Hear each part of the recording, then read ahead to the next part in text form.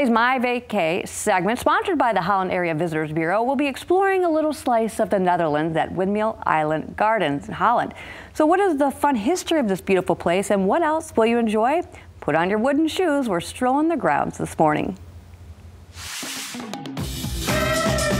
Dutch girl, you better believe I'd love a trip to the Netherlands. So that's really not going to happen right now. What's even better is that I can drive 30 minutes west to right here to Windmill Island Gardens. How about you and your family make it part of your vacation plans this summer?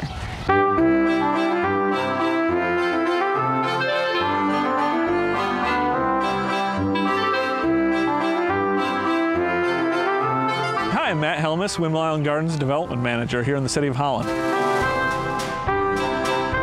So Windmill Island Gardens has been here over 55 years. We're owned by the City of Holland, and we came to be because people wanted a site to show our Dutch heritage here in Holland. So the city fathers got the idea to bring an actual Dutch windmill here from the Netherlands, and they were able to do so, the last one allowed to leave. And then around that windmill, over the years, we've built up things. We've gotten more and more attractions and replicas. So we've just added a lot of Dutch themes, we've added garden themes. It's just a fun spot to come. So here on site we have what we call our 3 Dutch treasures. So obviously the windmill came from the Netherlands in 1965, the last one allowed to leave. It's a very historic building. We have state and national recognition. We have our carousel that kids love to ride. That's actually authentic from the Netherlands as well. And then we have our street organ that came from the city of Amsterdam as a way to say thank you to the city of Holland after World War II. Folks here donated a lot of money and clothes and food back to the Netherlands. And then we have a lot of replica structures. So our gift shops are replica structures, our post house, which is our visitor center. We try and bring a lot of things like that, so it feels like a little slice of Europe here in Holland. So people come to visit us from all over the place. We usually get about 125,000 visitors every year, usually from every single state and territory in the United States, and then from a lot of different countries. The neatest thing is when people come from the Netherlands or Germany or in that area, just to see how we're doing things, make sure we're not being too kitschy, and they say, man, it felt like a little slice of home here. Those are the coolest comments we get from visitors. So the windmill is just a very historic building. We've done more and more research. We learn something every time we go into it. It's been here for 55 years, but it's centuries old. It's actually parts, it was 2 parts of 2 old mills that were put together. It's a grain mill, so we actually still use it to grind grain when the wind allows us to. You can go up, when you visit, you can come here and get a tour of it, and you can go up to the gallery and get a great view of our site. It has, windmills only have 2 blades. A lot of people think they have 4, but it's actually only 2 long beams that are 80 feet long each. So it's huge, it's great to go in, it's a working machine. So when people go in there, they can, if they're an engineer, they get all geeked about the gears and things like that.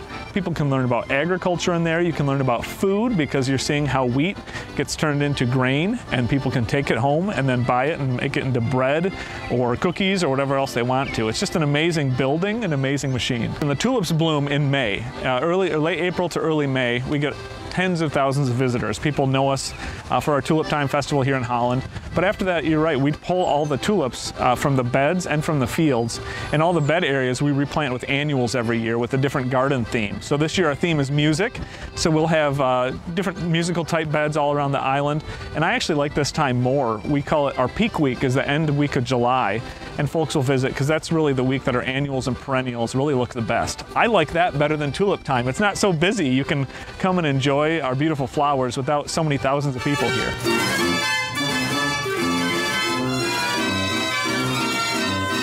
So our organ is another one of the key pieces we have here, and that was actually a gift from the city of Amsterdam in 1947 to the city of Holland.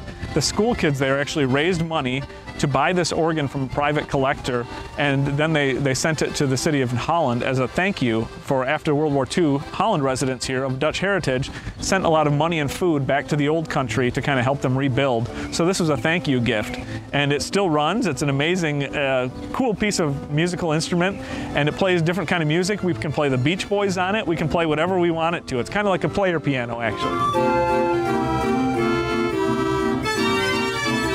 Well, along with our structures and our replicas, our staff, we like to have them in Dutch costume, and they're there to answer questions about our buildings, about the experience, so people can come and learn and ask them questions, and they're really the key of our park.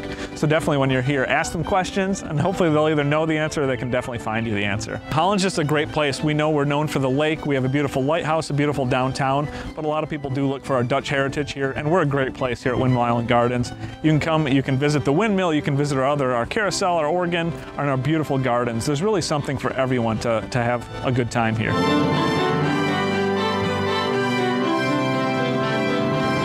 Can't wait to bring my family back, learn more about Windmill Island Gardens, and discover more of what the City of Holland has to offer at holland.org.